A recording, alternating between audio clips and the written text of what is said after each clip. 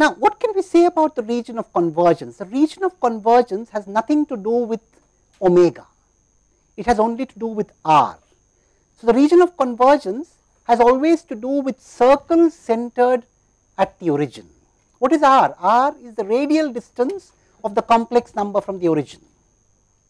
So, the convergence or non-convergence of the Z transform has only to do with the radial distance of the points that you are considering from the origin of the Z plane.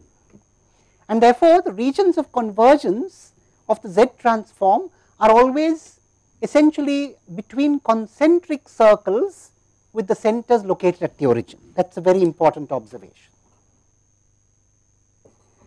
Regions of convergence of the Z transform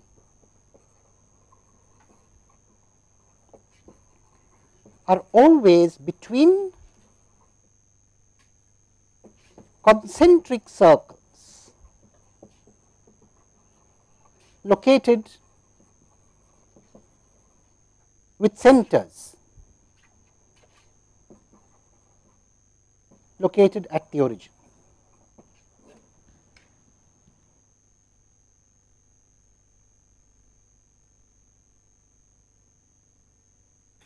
So, essentially a function of r, not of omega.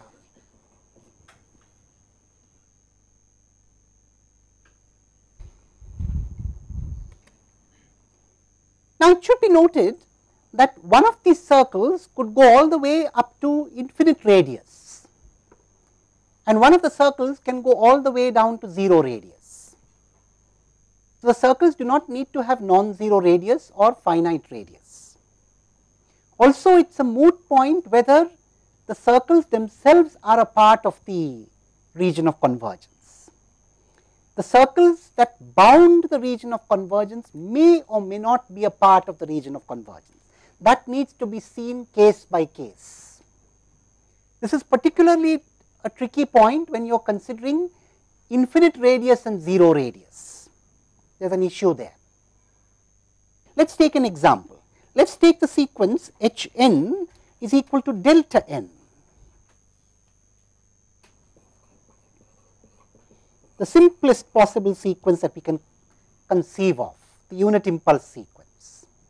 The Z transform of this sequence is very easy to see. It is essentially 1 into z raised to the power minus 0, which is 1, and this holds true for all z.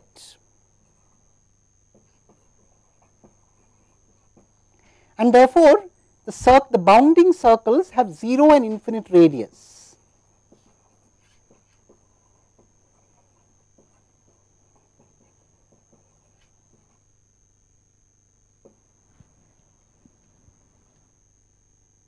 Essentially, the region of convergence lies between the concentric circles of radius 0 and radius plus infinity.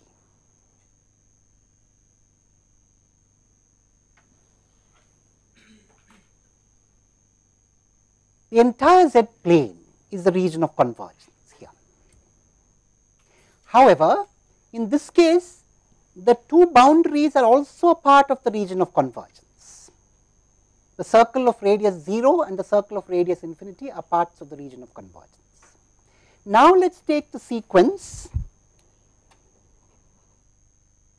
h n is delta n minus 1. It is very easy to see that the Z transform is Z inverse, and it holds true for all Z, but Z equal to 0. Again, the region of convergence is bounded by circles of 0 and infinite radius.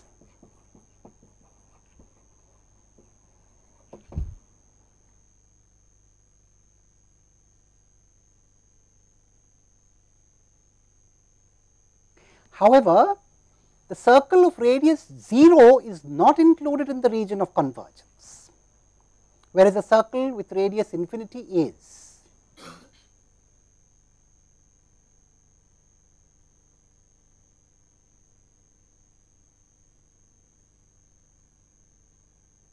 So, you see it is a very tricky point. The bounding circles may or may not be in the region of convergence, that must be carefully seen. Again, let us take another such example. Let us take Hn is delta n plus 1, and it is very easy to see that the Z transform is simply Z, holds true for all Z except Z tending to infinity. So, the ROC is again bounded by circles with 0 and plus infinity radius.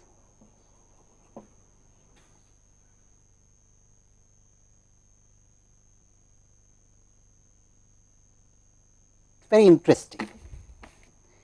So, here we have all of the Z plane included, the same boundaries, the boundary Z equal to 0 or R equal to 0 is included in the region of convergence, but the boundary, the circle with infinite radius is not included.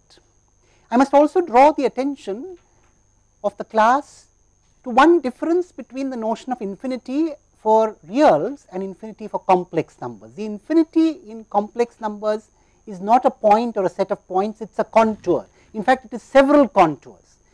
Essentially, an ever enlarging contour takes you to the infinity on the complex plane. So, infinities on the complex plane are several ever enlarging contours. The circle is a possibility. As the circle enlarges and continues to enlarge, it takes you to the infinity on the complex plane. Any other contour, any other closed contour, as it expands indefinitely, takes you to an infinity in the complex plane. So, the notion of infinity in the complex plane is a little different, a little more general, little more intricate than the notion of infinity on the reals, right. Anyway, so this is essentially about the region. So, you see the Z transform, now this of course illustrates that you have boundaries which are concentric circles, the boundaries need to be checked for inclusion or exclusion. But now we need to explain why it is important to specify the region of convergence along with an expression. Although sometimes we take that for granted, it is not correct to do so. One must always specify a region of convergence along with an expression. Let us take the very same sequence that we had, or let us take the very same Z transform that we had a minute ago. We had the Z transform 1 by 1 minus half Z inverse with mod Z greater than half. Now, here of course, it is very clear that Z equal to half, and that means mod Z equal to half can never be in the region of convergence here. That is because mod Z equal to half is a singularity, is a contour with a singularity.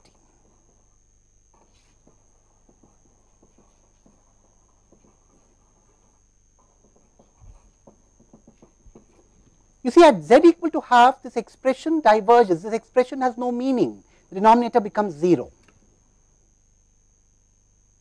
That is called a point of singularity, where the expression is unevaluable. Now, you see, when a contour holds a singularity on it, then that contour cannot be in the region of convergence. A contour which hosts a singularity cannot be in the region of convergence, right. And therefore, we have only two possible regions. You see, the contour must be excluded. When there is a singularity on a contour in the expression, that contour cannot be in the region of convergence.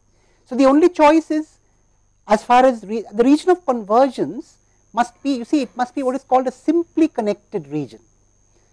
You cannot have parts of it, you cannot have a region of convergence separate with some, part which is in no man's land. No, it must be a simply connected region. That means, if you take any 2 points in that region, any contour joining the 2 points must all lie within the region.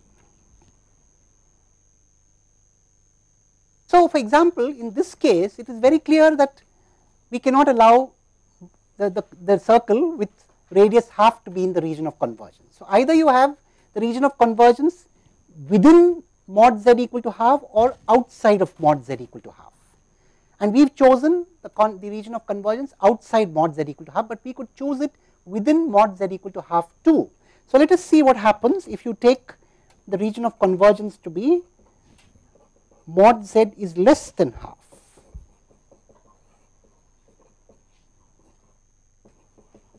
In that case, what we are essentially saying is we multiply the numerator and denominator by 2z. In fact, minus 2z if you please.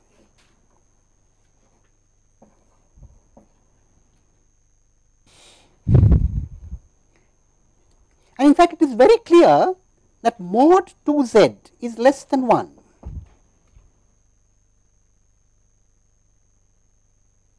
Since mod 2z is less than 1, 1 by 1 minus 2z can be expanded using the idea of a geometric progression.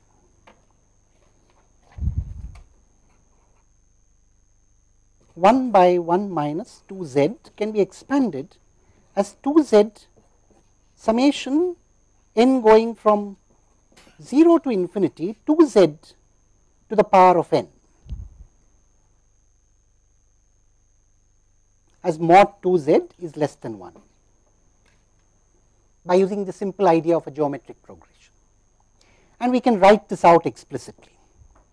So, we have 2 to the power 0 z to the power 0. So, 1 plus 2z plus 2 squared z raised to z squared plus and so on.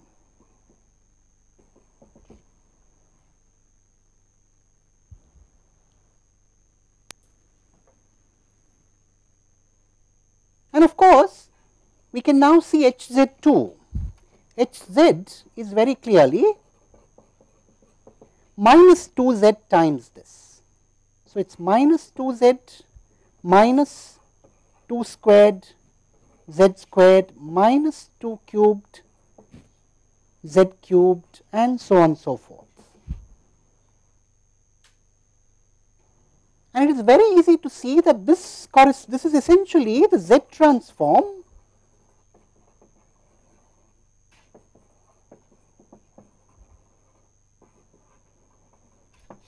of the sequence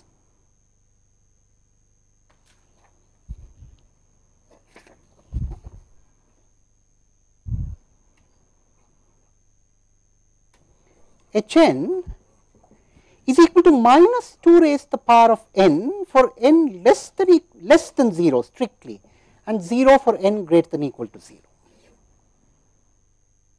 In fact, I leave it to you to verify that this can be written as Hn is minus 2 raised to the power of n u minus n minus 1.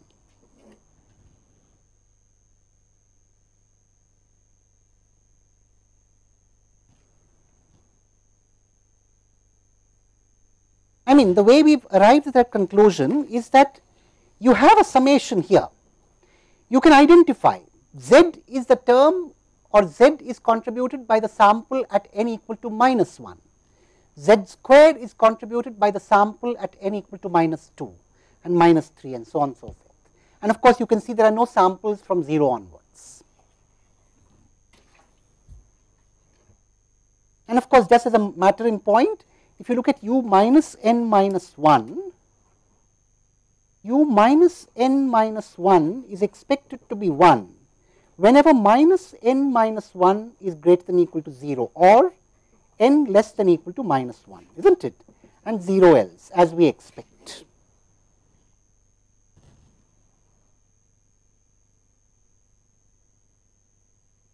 Is that correct?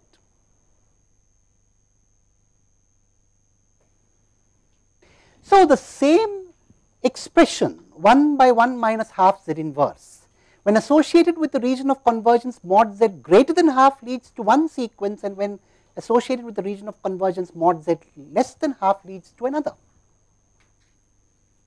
Now, in fact, we can have even more complicated situations. We can have more than 2 possibilities for the region of convergence that we see later, and then we have more than 2 possible sequences if we do not specify the region of convergence properly, but we will come to that later. We will come to that, or we will see examples of that later when we look at a few more properties of the Z transform.